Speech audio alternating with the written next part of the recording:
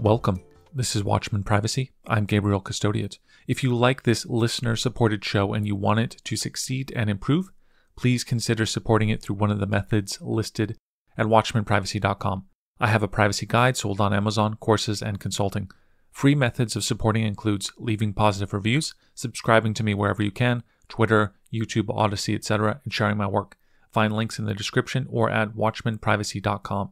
Your support determines the future of this show. Thank you. Welcome, everyone, to the Watchman Privacy Podcast. I'm very pleased to be joined by the Silent Link admin today. And so what is Silent Link? Well, this is a phone service provider, a mobile service provider, where you can get either a phone number or a data-only plan. So it's a foreign eSIM, from what I understand, which makes it more difficult, if not impossible in some cases, for your own country's telecom providers to get certain information about you. That is, when you're traveling, right, you are roaming on a different network. So we're gonna discuss that. But another thing about Silent Link, and the website is silent.link, is that you can pay for it without attaching your eSIM to your identity. So there's no KYC, not even an email when you sign up. And of course, I love services like that. So you can pay with Bitcoin, Lightning, Monero. Of course, we know on this show that it's non-KYC Bitcoin or whirlpooled Bitcoin that is private. And in fact, you can only pay with these cryptocurrencies. If you do have a card, you could use something like Strike, which will convert it to Bitcoin. But it's purely cryptocurrency based. That's interesting. I'm going to ask him about that. And it's an eSIM service, so there's no shipping. And it works worldwide. And many people use it just for that fact that you have that global convenience. There is no outbound phone calls or texts. So let me repeat that. You cannot actually make phone calls, legacy phone calls, or legacy text messages. That's fine for me. I mostly use data anyway, but that's kind of just the summary of Silent Link. So Silent Link admin, welcome to the show. How are you doing? Hello, Gabriel. Thanks for inviting us. Phones are a great invention that have made things a lot easier for us. Their main feature is to allow you to make legacy phone calls and SMS messages when you're traveling, when you're away from home.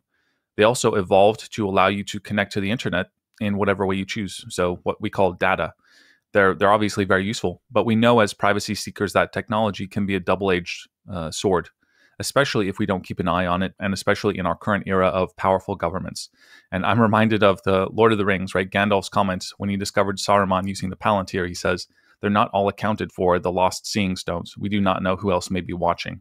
And so he covers the stone, and when he touches it, it confirms the fact that the devil of this universe, Sauron, was in fact watching. So this is a bit like phones, right? Your phone service provider who is providing you with this glorious, invisible, far-reaching service is also, in most cases, having access to the metadata and the actual data of your SMS messages and your legacy phone calls. And like your internet service provider, they can see basic things about your browsing history and app usage. Above all, they can detect your physical location of your phone through the triangulation of simply how cell towers work. This has been used in all kinds of ways against people, right? Your location can be enough to convict you of a crime, tie you to a protest, get you caught up in dragnet surveillance. Your legacy SMS text messages can be used by machines called stingrays, for example. We've known about these where the government can set up particular machines that just soak up a lot of the SMS messages and phone calls that are being made in a particular area, let's say during a protest. And these can be sent to spy agencies. So there's a huge list of this stuff. I'm not going to keep going. So that's kind of my spiel at the beginning. Now, I know that things are a little bit different with Silent Link, but in the traditional model of phone service providers, I just wonder if you could explain to us a little bit about how this works, right? If I'm a regular SMS user, a regular phone caller, right? I'm using data without a VPN. I'm not using privacy-focused apps, and I just have a SIM card in my own country. What is my mobile service provider able to see about what I'm doing on my phone? Well, first of all, every cellular network knows your location quite precisely because they need to know your location to be able to route calls and messages to your phone. So this is kind of unavoidable. Problem with traditional service is that you get all the services in one place. So if you happen to have an adversary, can be another person or a state or some organization, whatever, it's pretty trivial for this adversary to attack you by means of cellular service, because they know where to go, and most often they know what to do, whether they need to coerce some of from the staff of this company, or provide some legal papers, or counterfeit these legal papers. That depends on the adversary. But it's pretty obvious how to approach this. Other unpleasant things that can be done through the cellular provider are, for example, what we call a SIM toolkit attack on our website. Actually, this is not a very correct term, because originally SIM toolkit attack was described by a group of European hackers as a way to exploit the SIM toolkit functionality without knowing the SIM key. Like, I can make the other person's call some number or text some number cause a denial of service without knowing, actually not call, only a short message, without knowing their key, which is stored with the service provider in this case. But in a broader sense, if you happen to have an adversary can try to extort this key or coerce the company that serves you to do this attack while they have this access to your SIM card. And with most of mobile phones, actually not the phone controls the SIM card, whereas the SIM card controls the phone. So they can do pretty nasty things, such as eavesdropping to the surroundings of the phone, connecting to the ongoing calls, intercepting messages, a lot of things. I also just think of things like in the US, there's a company, Verizon, and they sell location data. It's called Verizon Insights. And basically, if you want to, let's say, market to Trump supporters, you can get data of the phone numbers that were at a Trump rally, and you can market to these people. So there's all kinds of things you can do with location data, and there's all kinds of vulnerabilities that a phone has. With or without a SIM card, and that location is just is huge. Let me ask you this, Silent Link admin: can a phone provider typically see the text messages, that the regular text messages that one is sending back and forth, and can they actually listen to a voice conversation that we're having, assuming it's over the default phone app and not using any kind of encrypted app? I guess you should consider this kind of messages as public information. There's totally no defense against eavesdropping. There is, of course, there is some encryption in the data channel over which the message is transferred, but this encryption is old standard, it's broken, and there is definitely backdoor, and the message is processed and encrypted to the operator. So you can expect it and should expect it to leak. You've talked about a voice fingerprint. Could you explain what that means, a voice fingerprint? Voice fingerprinting is a technology that allows to identify a talking person by sample of his or her voice. Pretty old technology, and the equipment for voice fingerprinting was sold to major cellular providers like maybe 10 years ago. So it would be safer to expect that voice fingerprinting is deployed to most of the networks. If a phone provider is able to listen to a voice call, either live or recorded, let's say that somebody was following the burner theory of phones. So they go and they get a cheap burner phone, they pay for it in cash, and they're using the regular phone calling app to call someone. Well, if they're calling someone and the phone provider is using a voice fingerprint, they have the ability, not necessarily that they're doing it on an ongoing basis, they have the ability to say, okay, this person did not attach their phone to their identity, but we see that this voice fingerprint matches this person, and now we have their location because they're using a phone just like everyone else. So that could completely wipe out the benefit of a burner phone. Does that sound right to you? We have all the reasons to believe that you have accurately described the actual situation. So what we've been talking about is kind of the vulnerabilities if you're using your local SIM card within your country. Now, you say on the Silent Link website that with anonymous eSIMs, your actual mobile number is not known to your local mobile network provider, as you are in roaming. So you are providing us with these eSIM cards, which are from a different country. And that means we're always using roaming, which means that we're kind of loaning, we're borrowing access to a network, even when we're in our home country, because this eSIM is from a different country. So in that case, what can the provider in our home country, in that case, see if we're using a roaming eSIM? Do they not have access to that data we just described? Well, they see that they have a visitor from another country. They can definitely intercept all the data. And if you are not using VPN or any other means of encrypting your data, you should consider this data to be open for analysis to the local carrier. Just using a roaming SIM is not an invisibility shield and does not protect you from location tracking, but the local carrier doesn't know which mobile phone and which SIM to track in the first place. The IMEI is my understanding is a hard-coded identifier within a particular phone. And that number exists regardless what service you're using, regardless of if you wipe your phone with Graphene OS or something like this. This is hard-coded into the phone.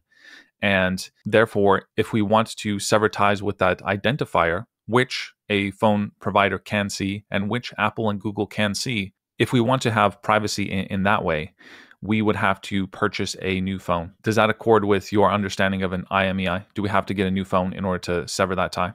Sure, of course, unless you have a device that can change its IMEI. As far as I know, we don't know of any mobile phones that are IMEI changeable. There are some mobile routers that allow you to change IMEI. And if there are any persons involved in manufacturing of mobile routers or making software for mobile routers, or just some open WRT enthusiasts among your listeners, please contact us. We will make a groundbreaking, absolutely fantastic product.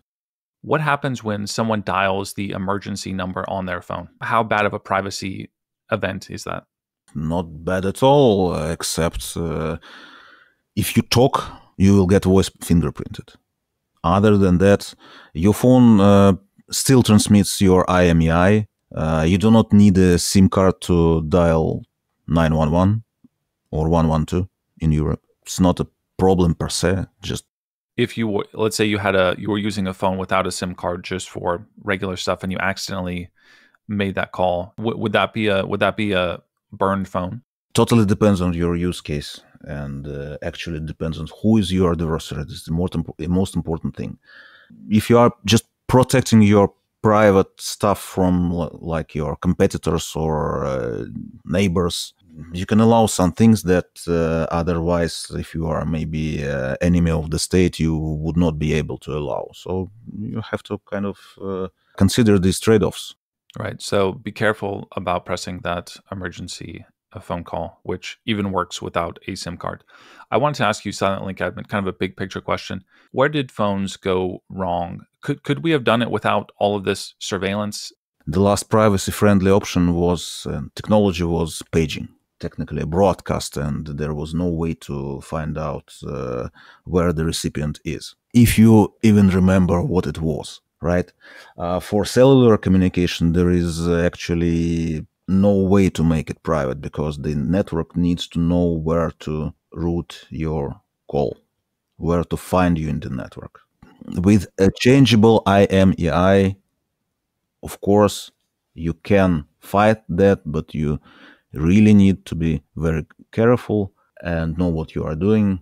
And changing IMEI is a criminal offense in many countries. Again, you need to know what you are doing, because if some people just program their devices with zeros and they think it's a good idea, when it's actually not. They're just signaling to the operator who serves them that they are going to do some nefarious stuff or just fooling around, but they definitely attracting attention. And So for right now, we have to play within the rules, which is the way I do it is I just don't really make a phone part of my life. I just kind of have it that option when I'm traveling to take it out of the Faraday bag and use it. Let's talk about Silent Link now and what your company offers. So I understand you guys are privacy focused, so you're not don't have a lot of public or personal kind of information out there. But let me just ask you this: what is the history of Silent Link, and what are you willing to tell us about, I guess, your company and yourself, just to give people a sense of who they're trusting with their phone service? there is almost no secret about that. We actually we worked in the business of selling travel SIM cards quite a while. I guess you know what's a travel SIM card. It's a SIM card that works in different countries and provides you with decent roaming rates wherever you go. But then Bitcoin happened. Suddenly we were interested in what can be done in this field, and then COVID hit and people stopped traveling and the pieces of the puzzle kind of fell into place, and we repackaged our service into a privacy first service rather than a travel service. This is a very brief history of our company. We still have the fiat facing legal company that is in SIM travel business. We kind of try to not mix up these two things, keep them separate, but this is the way it is. Yeah, fair enough. And there's no judgment, obviously, from me about wanting to keep things hidden and private. Obviously, the less you give out, the more people make all kinds of assumptions, right? You're a honeypot or things of the sort. That's just bound to happen. But let me just ask this: like, do you say at all where you guys are based? No, actually, there is why we are concealing this information. We are kind of experimenting with this Bitcoin business. We are trying to find the optimal rules how to behave in this environment. And at first we were going to disclose our company, but then we understood it's not in the interest of our own users. We are not going to help their adversaries to compromise them or to try to compromise us to attack our users. So our customers do not need the legal information about our company, and they never require it. So if they are interested, they can always do the background check on the number and eSIM data that they get from us. It's pretty easy to do. Believe me, I understand what you guys are doing, especially if you're just using only Bitcoin, you're using BTC Pay server. You don't have any banks you have to worry about. You could be anywhere in the world doing this and providing the service. So that's a very interesting model. I'm glad that that's possible these days. That's pretty awesome. Does the ability to collect Bitcoin and Monero and Lightning in a sovereign way using BTC Pay server, how freeing is that for you to be doing what you're doing, which is to offer a service, collect funds, have no bank tell you what you can or can't do? How freeing was that for you as a company? It's a miracle. I wonder why not everybody is doing it in all possible fields of business. It's just great. What can I say? Let's indulge some of the skeptics out there for a second. Let's say that Silent Link was a honeypot. What exactly could Silent Link do if it was malicious? Like, what's the worst it could do to a person? Well, if you were a honeypot, then first of all, you would see a privacy policy on our website, I guess, because it would not be possible to not put it there. That would deter some of the clients. We are happy to deter the clients that are not right for us. That wouldn't be the case if we were a honeypot. There would probably be some other legal information, and there would be a lot of claims that our service makes you totally invisible and untraceable. You will not find any such claims on our website. Our proposition is very clear. We sell you the service. We do not ask for personal data at all. We do not sell security. We do not sell privacy. We sell phone service without KYC information. That's it. If you were nefarious to our own users, which would be pretty unwise to us because we operate without any advertising at all. So our reputation is all we have. In this case, we would, I don't think that we would be able to do anything actually bad, because the only information that we have on our users is the time of the purchase and the method of payment and related information, like was it Bitcoin, was it Monero, was it Lightning, what address was used. We actually do not have anything else. At the moment, we do not have or operate our own switch, so we do not process the calls. We do not have the data infrastructure. We also outsource it to a different company. So we cannot even intercept the data. So probably we would not be of much help to any legal justice, whatever. Right. Yeah. Any court order, if you were given a court order to give any information you have about X person, like assuming you still have that data, I'm not sure what your retention policy is for payments and such, but you could probably give them, like say, hey, maybe this person paid with this crypto, but as you said, you are yourself selling eSIMs, which you got from a different carrier, and there's not much of any information. And that's the great thing about not collecting information, is that you don't really have anything to give. We're trying to avoid any information that we do not need. We encourage our users to use any anonymizing technologies when accessing our website. We will never use Cloudflare. We will never block Tor or anything. Please use whatever is available to you to conceal your IP address from us. We do not need this information. We do not want this information. We will help you in any way to not provide us this information. Very good advice. Obviously, use the Tor browser if you're getting something a little bit sensitive, like an eSIM, and make sure you don't use KYC Bitcoin.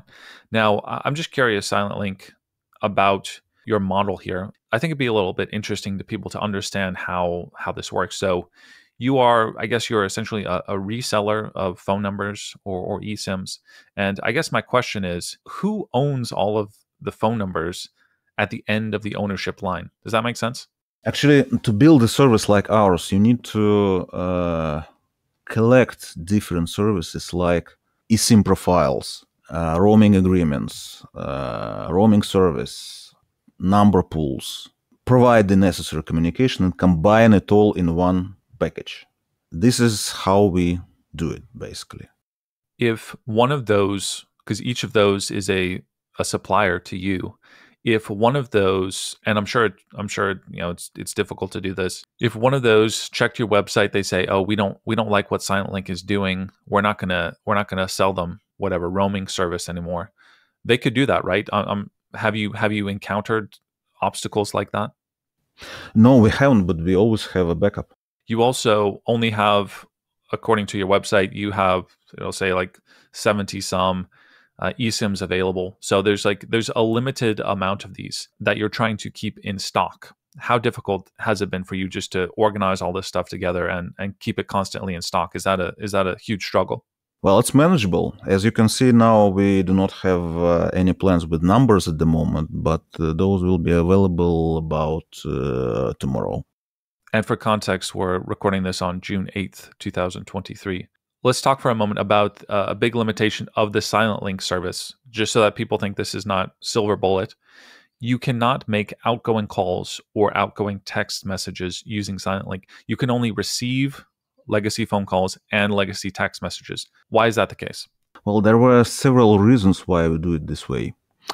First is it was pretty difficult to source these phone numbers, without KYC, unless we only needed incoming calls and not outgoing. I cannot explain you why this is the case, but actually it is. A little bit easier to source these numbers and these phone services without KYC information this way. Another reason is to discourage our users from being voice fingerprinted, from using legacy phone calls and getting voice fingerprinted. And the third reason is to avoid spam.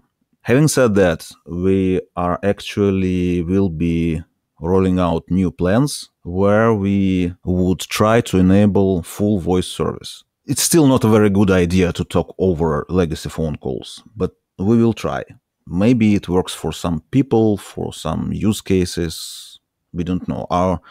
We just want to warn our users that if they want to retain their anonymity, they probably should not talk over legacy phone calls.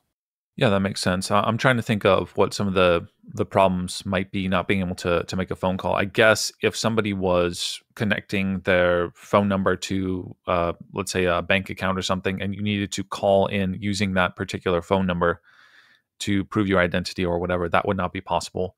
But I think there are better VoIP options for people to be attaching that to a particular account. They can do it right now with VoIP service. But we do not provide VoIP service, and we are not going to provide VoIP service because we do not want to mix risks in one place. Any VoIP services that you've found work pretty well? None that we could kind of universally recommend to people from all over the world. So please do your own research and look for services that accept Bitcoin or Monero or Lightning. You have two types of plans. You can get data only plan, or you can get a plan that can receive the phone calls and text messages. If we choose the data only plan, are we assigned a phone number? Well, if you are speaking about the no number plan, the older no number plan, you actually are assigned the virtual Polish phone number that actually doesn't work. So it's just gets displayed if you request your phone number, but it won't work for receiving messages or calls. If we are speaking about the newer Data Plus, data only plan, probably is some virtual phone number involved that is not shown to the user at all. Could you just cover the prices real quick? What people can expect if they're purchasing service with SilentLink? From $2 per gigabyte and up. You should always check the pricing and mind that in the same country, the prices on the different local carriers can differ like up to 50 times. So in some countries, it's a good idea to switch your phone to manual network selection and stay on the carrier that provides good pricing, good rates. Okay, let's talk about this aspect of SilentLink. So for most people, if they have a SilentLink eSIM and they're using it in their country, they're immediately going to be roaming because this eSIM is a phone number from a different country. You mentioned Poland for one of them. Well, let's assume that it's coming from Poland. So when you use SilentLink, you go to the website, you pay for your service, you top it up, and you do have to top it up regularly and keep on top of that because you're paying with Monero Bitcoin, you can't auto pay that. So you have to keep an eye on that and make sure it's topped up so you don't lose your phone number. If you're doing that in your home country, let's say whatever, you're in Canada, you're immediately going to be in roaming mode. So what does somebody, let's say they're in Canada, what do they need to do right from the start to make sure that they're using SilentLink in the best way possible where they're not getting price gouged or anything like that? You mentioned that they sometimes they can pick between the provider. So when they're roaming, they are using a Canadian telecom provider that has an agreement, let's say with that Polish telecom. So they're using Canadian towers for their service, and in some cases they can choose which Canadian cell tower that they're connecting to, which telecom company. Could you just kind of explain how that works and what it means for the average person who is living in a different country? What do they have to consider so that they're not paying too much for data or so that they're getting the best service that they can get? Sure. The eSIM has a strategy to select the local carrier network. It can be the best signal or the lowest price. Usually it's the best signal. But every mobile phone allows you to restrict your connection to some local network when you're in roaming, not use others.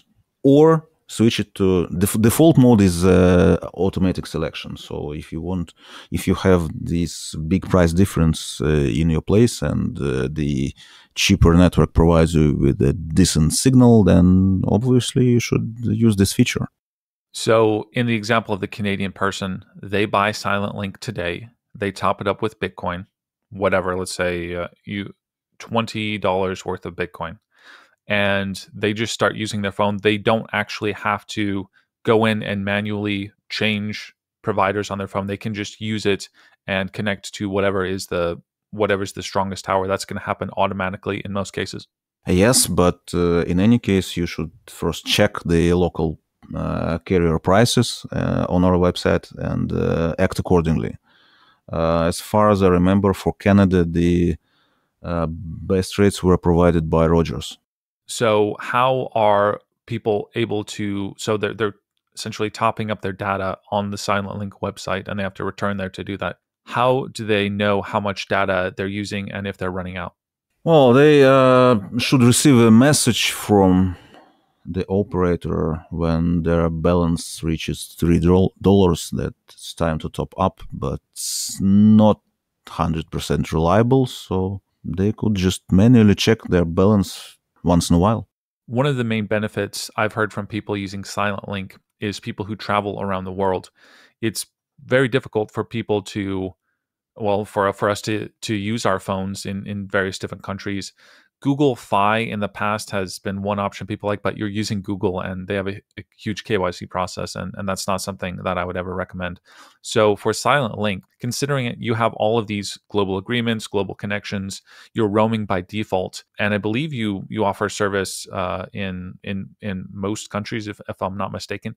Could we use SilentLink, have our eSIM, and just travel around the world and not have to worry about phone service in most countries? Is that a feasible thing? Yes, of course, because like before it became a privacy service, it was a travel service. So it was made for that.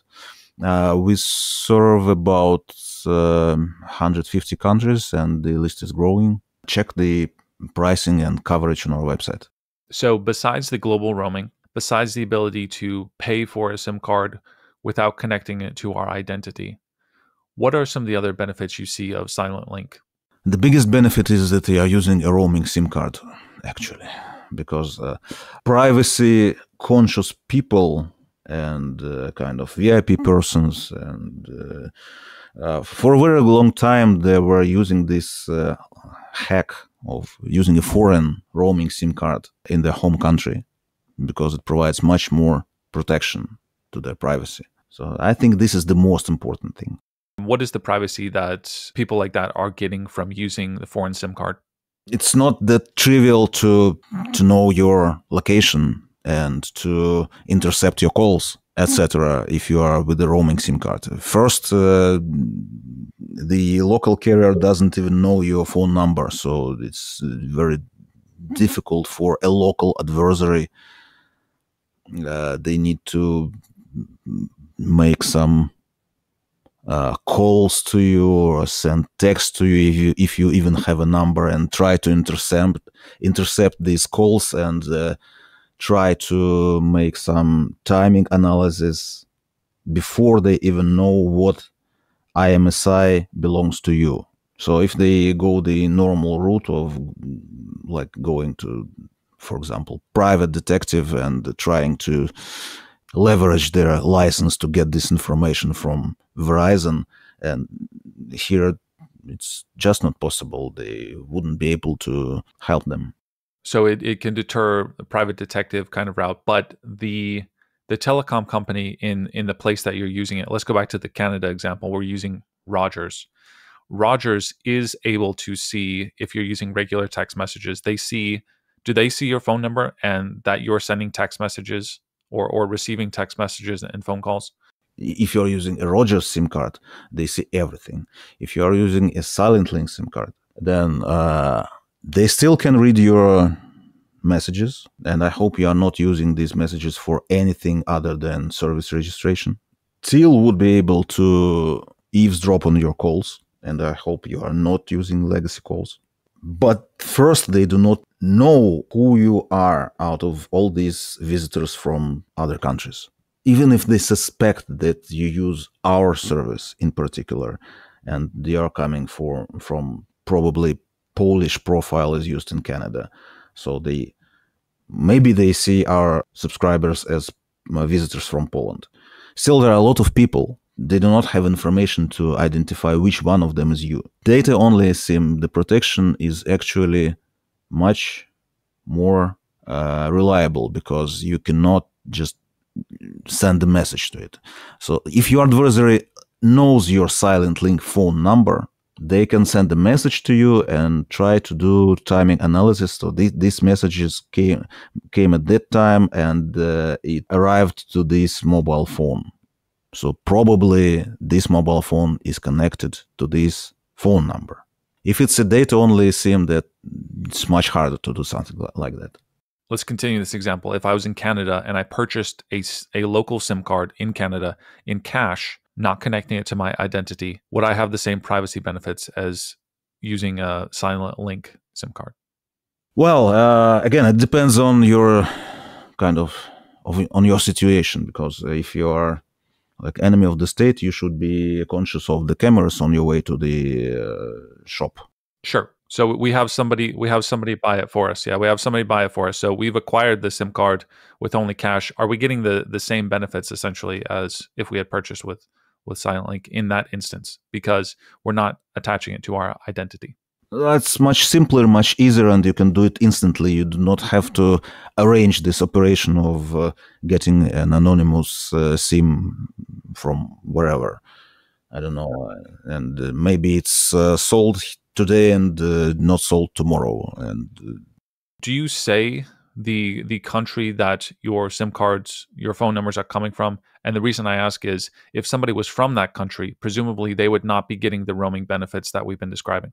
No, with the no number plan and with identity plans, they are in roaming even in these countries. Just they are using different profiles. Like in Poland, they come from Israel, and in Israel, they come from Poland. So this is an eSIM service. Not every phone offers eSIM support, so you got to confirm that. You are loaning us a phone number. A lot of people will, let's say somebody wants to use it for account verification. That becomes a very important phone number because they need that SMS text message to get into their account. Now, you should be doing what I suggest: turn on two-factor authentication whenever you can. Make that an app-based or a YubiKey or something. That's a lot better. But some websites still demand an SMS text message verification. So we want to have the ability to have access to that phone number indefinitely, so we're not locked out of our account. Are we able to, let's say we decide to switch service one day, are we able to buy that phone number from you or take ownership of that in any particular way? Or we are trying to address this need and hence this identity service that we provide. But as people in Bitcoin like used to say, not your keys, not your coins.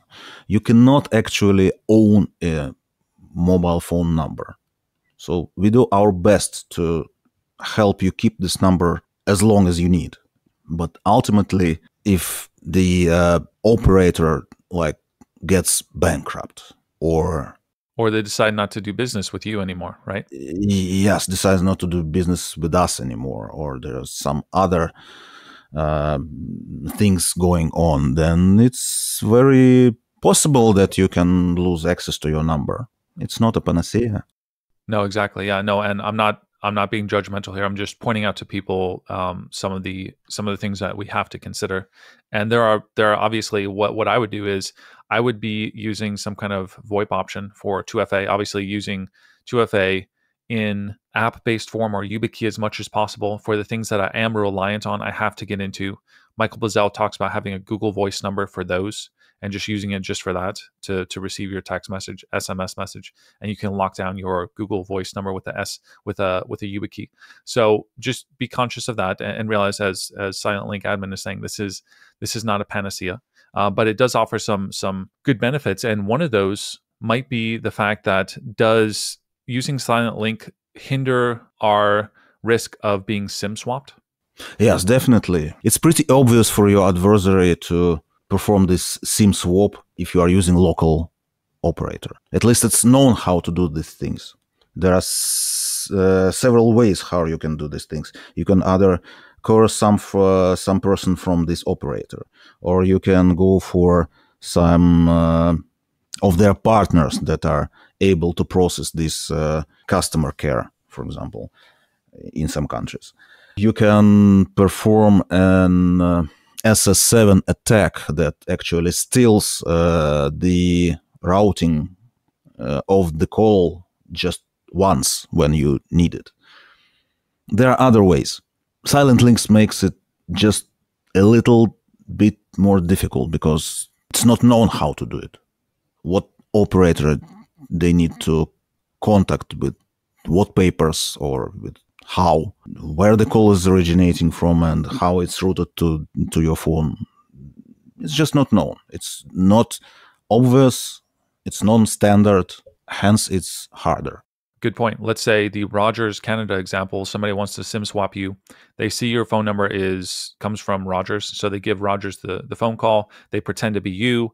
They say, I lost my SIM card, however this works. And they can get that. Whereas if you have a silent link phone number, they look up the origin of your phone number. It's a little bit unclear. It's foreign. It's not so easy for them to try to pull that off. So that's a nice little benefit. So I was thinking of people who live in countries where you're required to attach your government identification to your phone service. I think Nigeria, South Korea are ones that come to mind. Should people in those countries be a little bit cautious about using something like Silent Link? Well, if they want, they still can, but we do not know their circumstances and actually if there are any legal risks attached to this kind of behavior. So it's up to them. What are some of the challenges of running a service such as yours? Things like abuse, spam, anything like that you have to put up with running a service that is so, I guess, privacy focused like yours?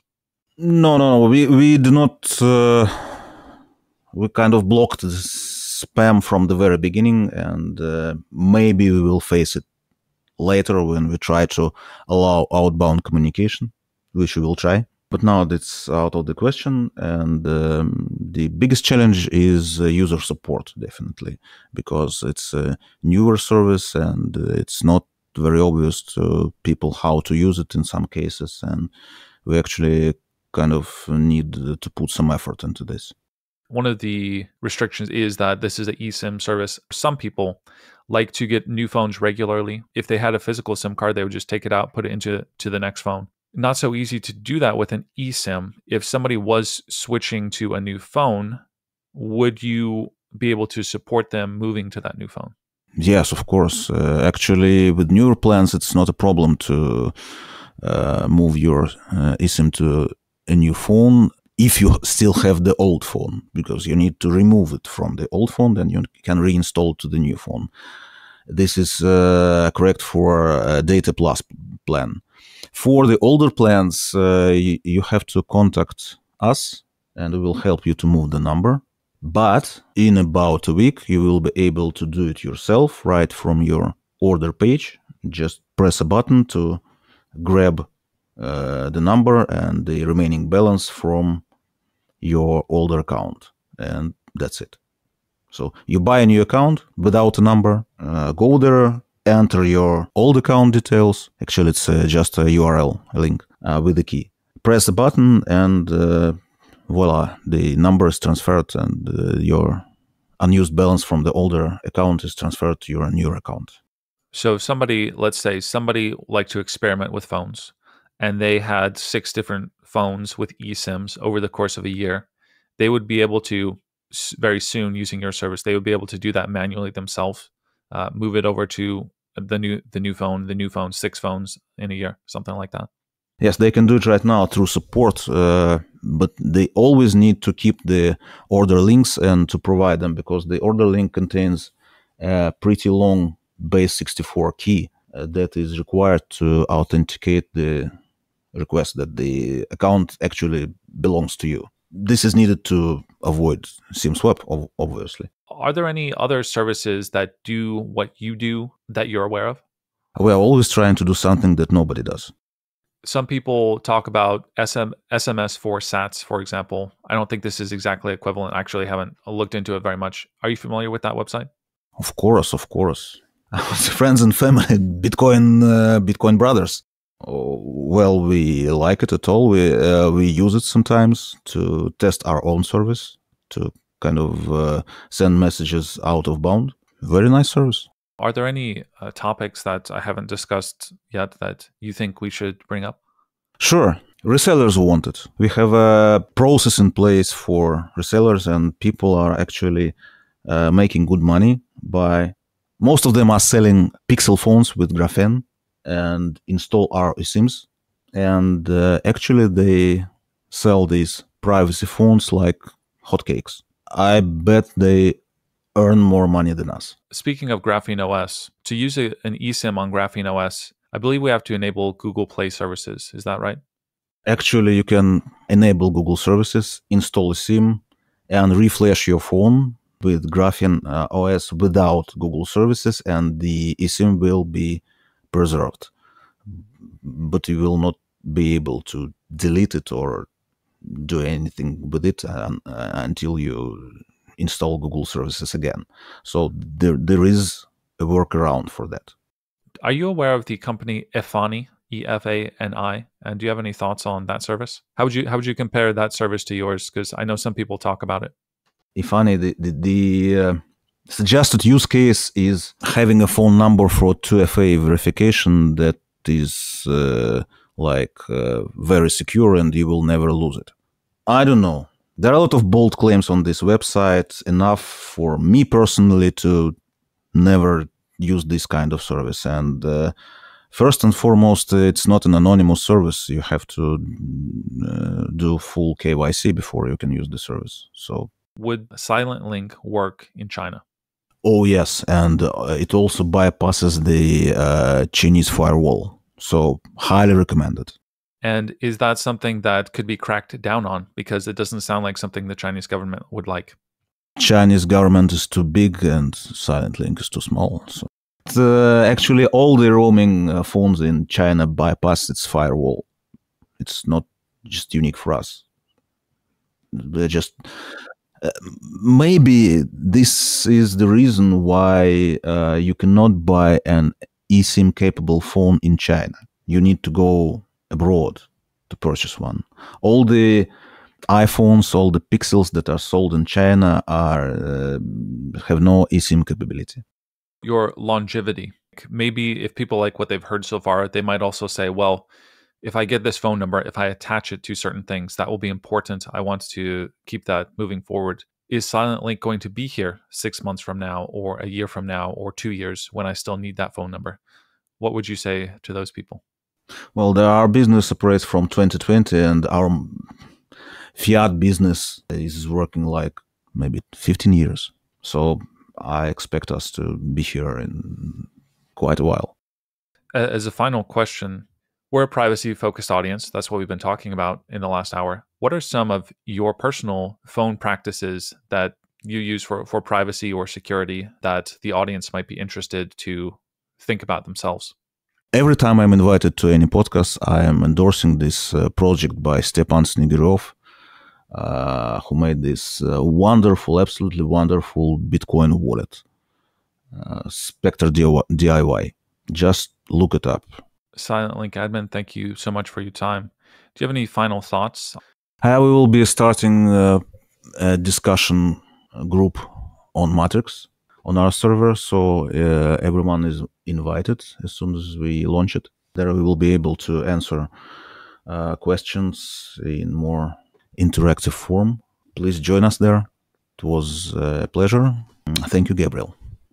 Well, thank you. I'll just say a quick final note here to the audience. I've asked a lot of questions that I have about the service. Obviously, with any service, you want to make sure that you have your assurances and your trust. But I really do appreciate people who are creating products like Silent Link, which is very useful if you're a global traveler or if you want to have some protection against SIM swapping, or of course, you just want to get a phone service for Monero or Bitcoin, that's a very useful service. I appreciate them for creating that. You can test it out and see for yourself, and just kind of not give out any information along the way. So we covered what the risks could potentially be. I think they're very minor, and I very much appreciate SilentLink more than any of the telecoms providers out there who are gobbling up your data. So thank you for creating something, and we'll just have to experiment, and people will just have to listen for themselves this episode and see if they trust you enough to use your service. So thank you again.